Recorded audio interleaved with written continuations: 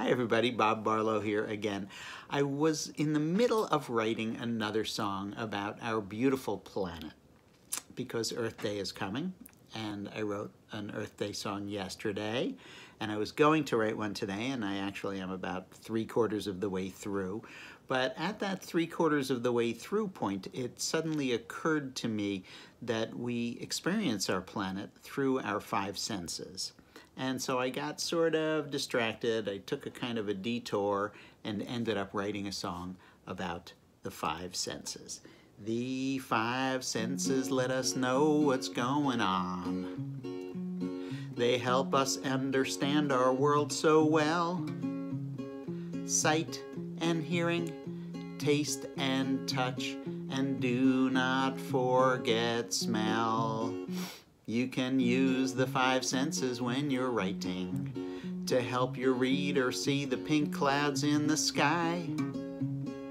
Hear the chirping birds, smell the stinky socks, feel the wind and taste delicious apple pie.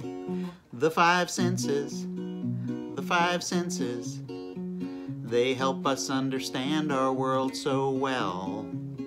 Sight and hearing, taste and touch, and do not forget smell. Today try to tune into your senses. Smell the toast and taste the home fries. Touch your kitten's fur, listen to it purr, and look into its pretty green eyes. The 5 senses, the 5 senses, they help us understand our world so well. Sight and hearing, taste and touch, and do not forget smell. No, do not forget smell, and taste and touch and sight and sound.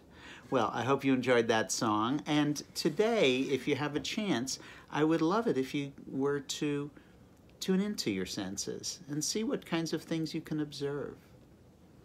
Find out what it feels like to touch the top of your table, or to listen to a sound from far away, or to look at something out your window.